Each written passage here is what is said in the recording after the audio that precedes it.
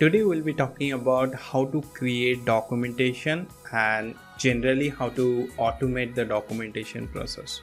So just to give you a background, in software engineering, whenever we write any code, we need to create the documentation around it.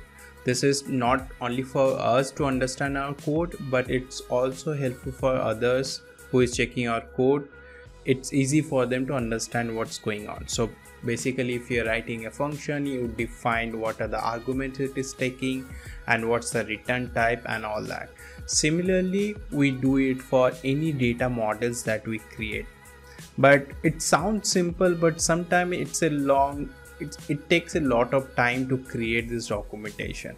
You have to do a lot of manual work and then generate it and then publish it to maybe some website.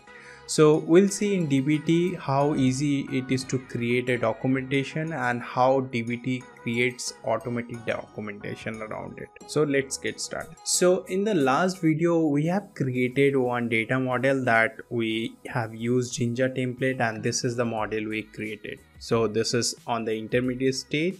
So this is the model that was created in Snowflake. So basically it has some columns. You can see the data.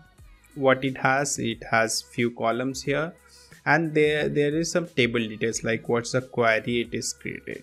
So this is something that is purely related to Snowflake, but we'll see like how to create a different documentation using DBT and which is having more details than this, right? So we'll go back to our stuff. So for this, to create any documentation, you have to create a schema.yaml file in the same directory wherever you having the model. So if I'm documenting the model if I'm documenting this model, I'll be having the schema.yaml file here. So few things that this is the YAML file. So basically it defined what version we are using. So this remains the same.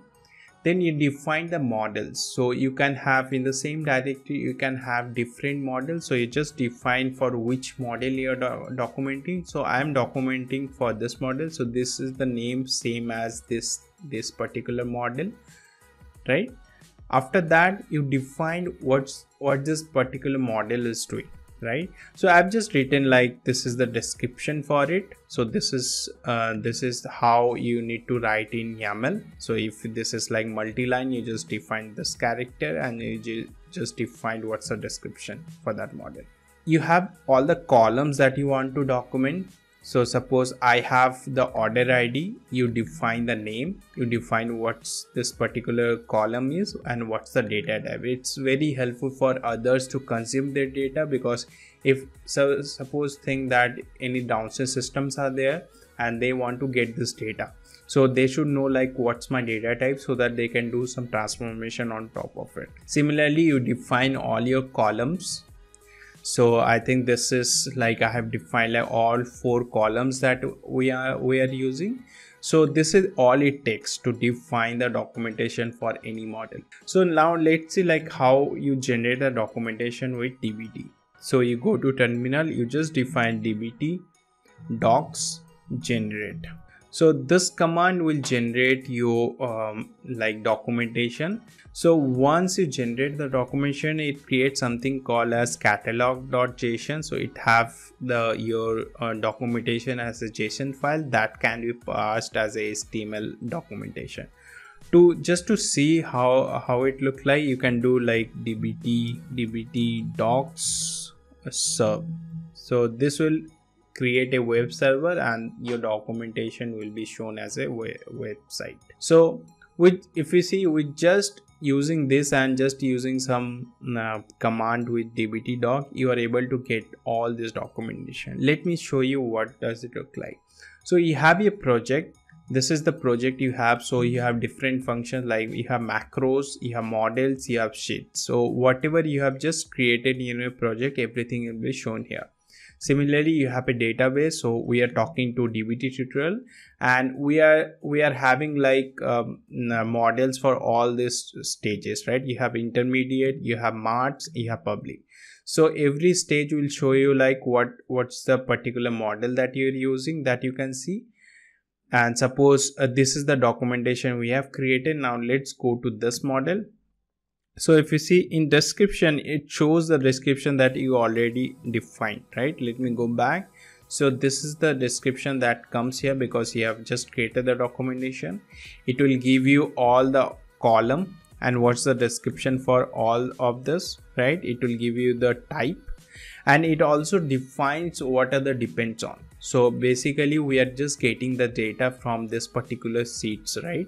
So if I just go back to Jinja, so if you see that we are getting the file from data from the sheet, so it will show like depends on, and if you are using any macros, it will show the macros also, and it will show the source, how you are getting this data. So this is nothing but this is the same query.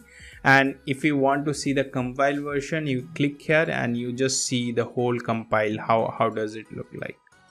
So you can just copy and you can verify in Snowflake if your data is coming properly. So if you see, just using few steps, all this is getting generated automatically. So you're not doing a lot of effort. So DBT knows the connection between different components and it's able to document it very well.